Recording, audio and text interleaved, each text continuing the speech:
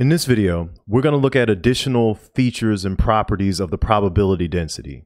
So we've already established that we can calculate the probability density using the square of the wave function for our given system, right? What I want to do in this video is look at a specific example and point out some additional properties of the probability density. So the specific case that I want to look at is the case that we introduced in the last lecture, which is the free particle. So this was a free traveling particle with no potential acting on it. And we saw that it had a wave function solution that looked like this. Now, we'll look further into what the constants A and B are and how they're defined in a later unit. But right now, just keep in mind that those are just constants and K is just a constant for the free particle. So this is our wave function. And note that this wave function is constructed as what we call a superposition. Now, what is a superposition? A superposition is just a fancy way of saying like a linear combination of functions. And a linear combination is just a fancy way of saying, you know, two functions added together, right? So basically you don't have a single function, you have a sum of multiple different functions. That's what a superposition is. And we'll also talk more about this property in detail in a lecture soon. But I wanted to just point out that this is constructed as a superposition of functions. So let's say what would happen if we take one of these functions away. Let's say we set b equal to 0. So if we set the constant b equal to 0, that simplifies our wave function to only be this single function a e to the ikx, right? This just simplifies our wave function down to that. What if we calculate a probability density for this guy? So if we calculate the probability density,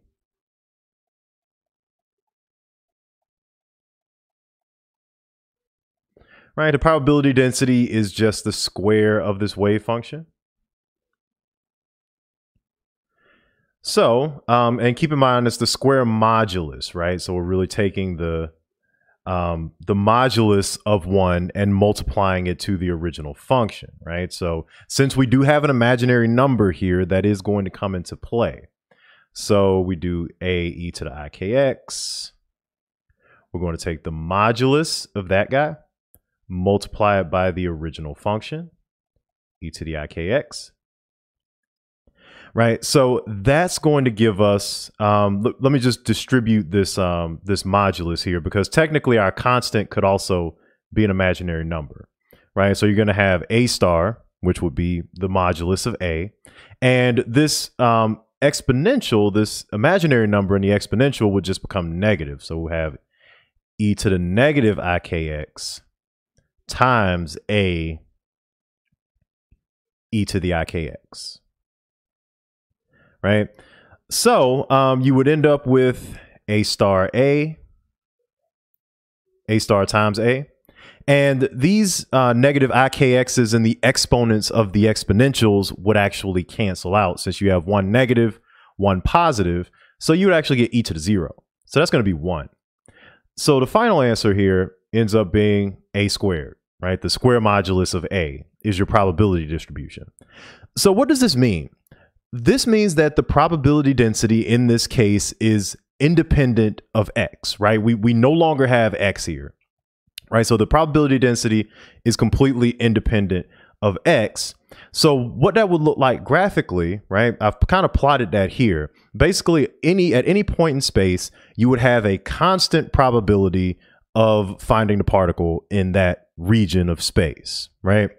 So essentially what that means is that you don't really know where the particle is, right? If you don't have any dependence on its location and you just have a constant probability of finding it everywhere, then you have absolutely no clue where the particle actually is, right? You can't just have a same probability of finding the particle at all points in space, right?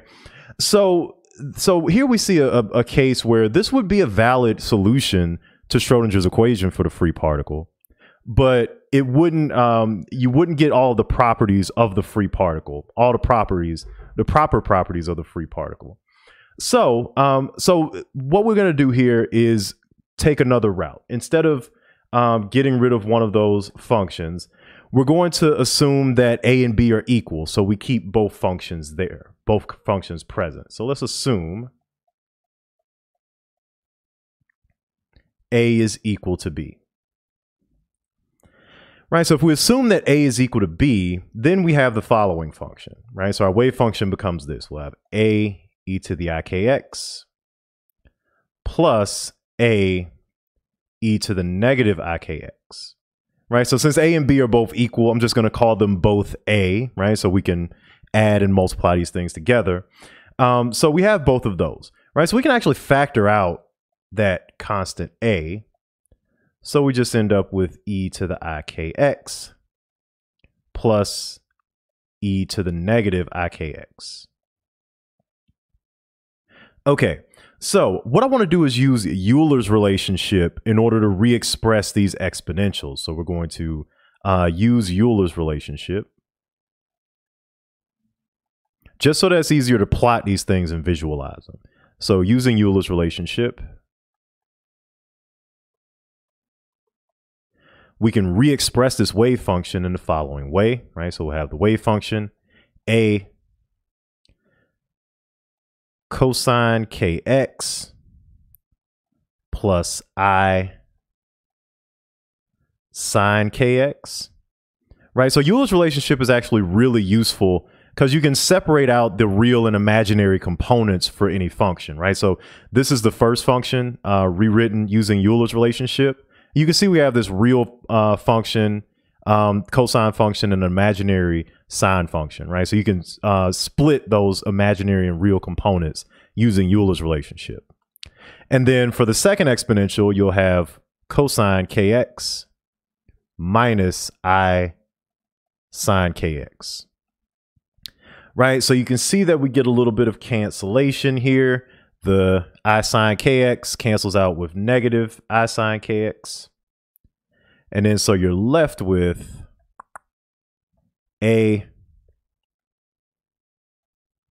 cosine kx plus A cosine kx. Right? So you end up with a wave function that is 2 A cosine kx. So if we wanted to calculate a probability density here, right, we would just take the square of the wave function. And since we don't have any imaginary components, we can literally just multiply these together. So we will have 4 square modulus of A cosine squared kx. So this would be our probability density for the case where A and B are equal, right? And I've plotted that here. So basically what you would get is a probability distribution that oscillates between 0 and 4a squared. So we haven't normalized this yet, so it wouldn't go from 0 to 1, but it would go from 0 to 4a squared, right? So one feature that I want to point out here, right, is that this probability density is going to have portions where it is equal to 0, where the wave function crosses 0. At points where the wave function crosses 0, that means there's no probability of finding the particle at that location. So we call those nodes. So this is a node. Basically, a node is anywhere where the probability of finding that particle is 0. It's a location, a point where the wave function crosses 0.